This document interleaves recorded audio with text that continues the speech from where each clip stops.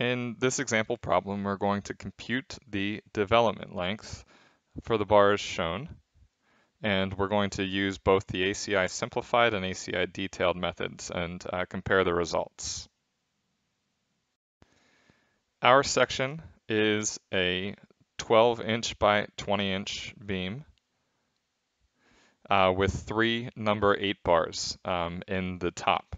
So all of the concrete below the number 8 bars, all the concrete below the number 8 bars was cast below the number 8 bars. So first we'll look at the ACI simplified procedure.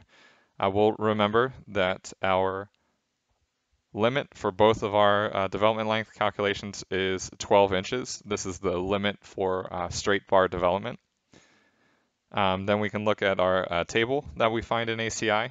We can see that we're in the first top category, and we have number 7 bars and larger. So this will be our simplified expression. So we know that we have top bars. So because we have top bars, our psi sub t factor is going to be equal to 1.3. And we know that we don't have epoxy coated bars. So our epoxy coating factor, psi sub e, is going to be 1.0. So now we just plug all of our expressions, or our known values, into our development length expression. So we'll have 60,000 psi as our yield strength, 1.3 is our top bar factor, 1.0 is our epoxy coating factor, divided by 20 times the square root of 4,000 psi concrete. And we take this times the diameter of a number 8 bar, which for us is 1 inch.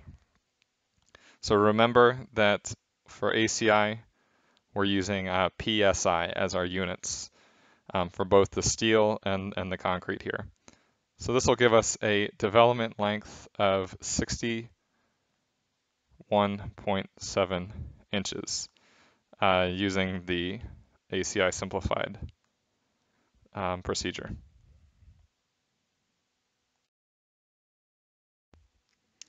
We'll next use the ACI detailed expression for development length.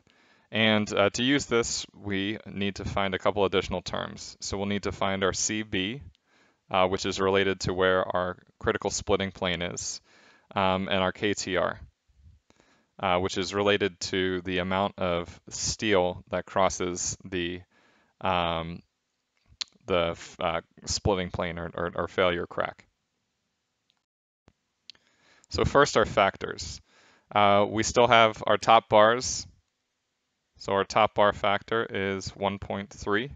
And remember, this is for instances where we have more than 12 inches of fresh concrete below the bar. We have our epoxy coating factor equal to 1.0.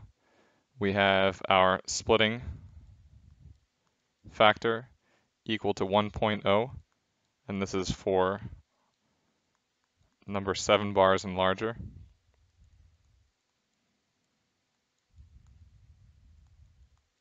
And then finally we have our lambda equal to 1.0, and this is for normal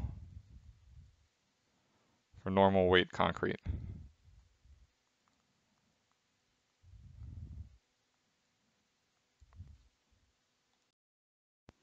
We next need to find our CB for our 2 different possible splitting planes.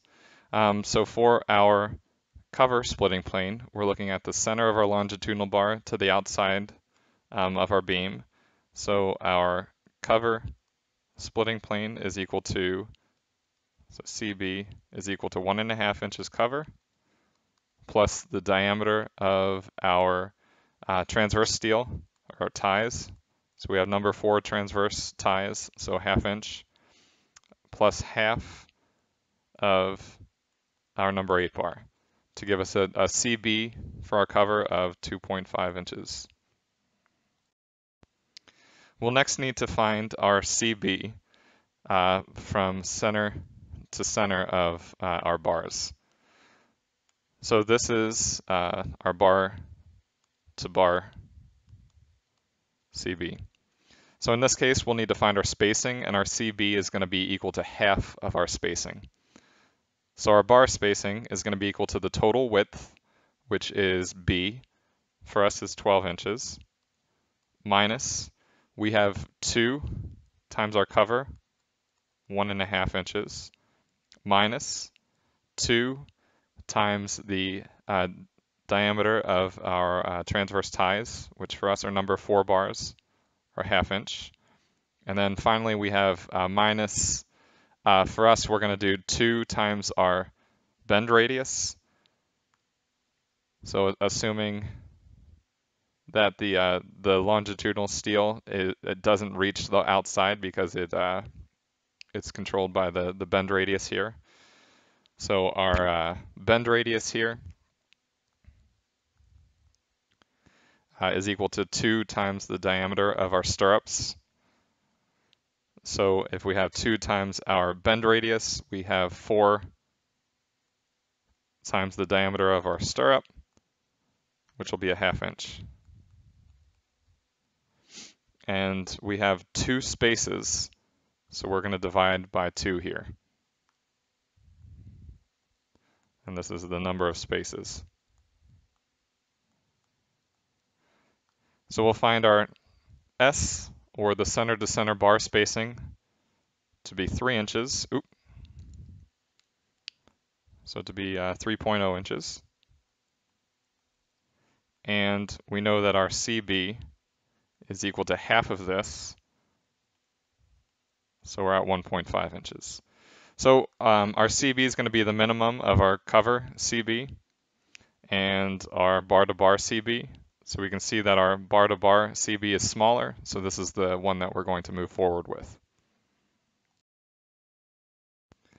We next need to calculate our KTR. So our KTR is dependent on which of our failure modes we're going to see.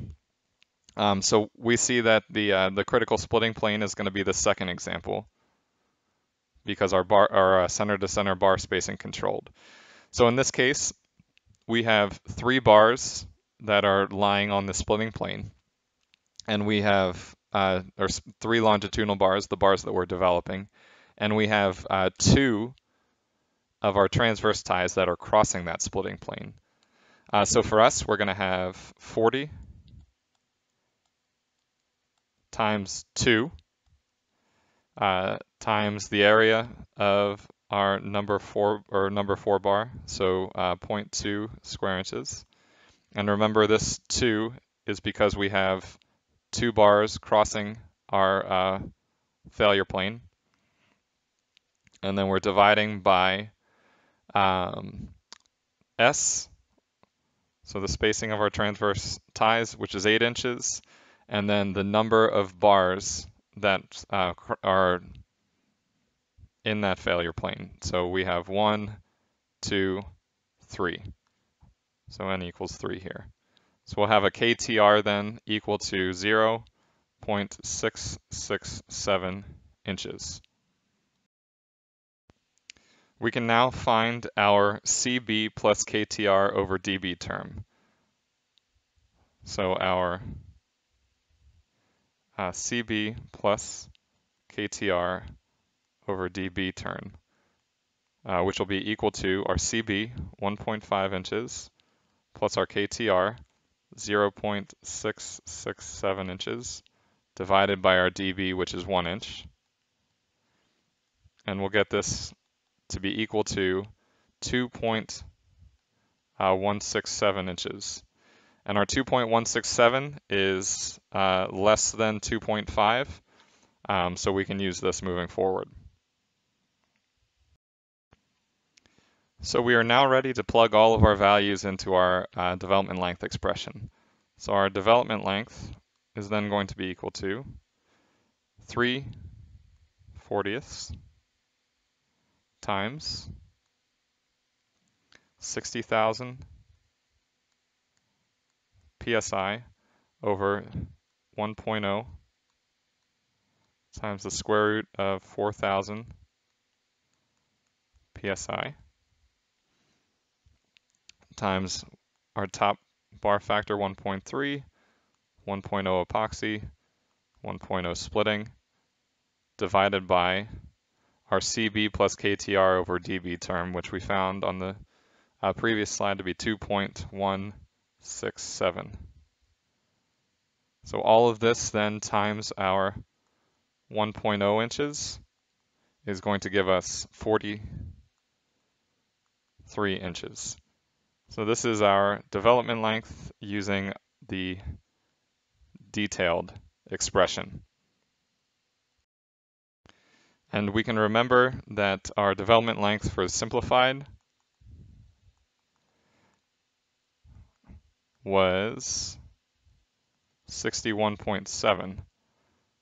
So you can see that using the detailed method, we can drop about 18 or 19 inches by using the detailed method.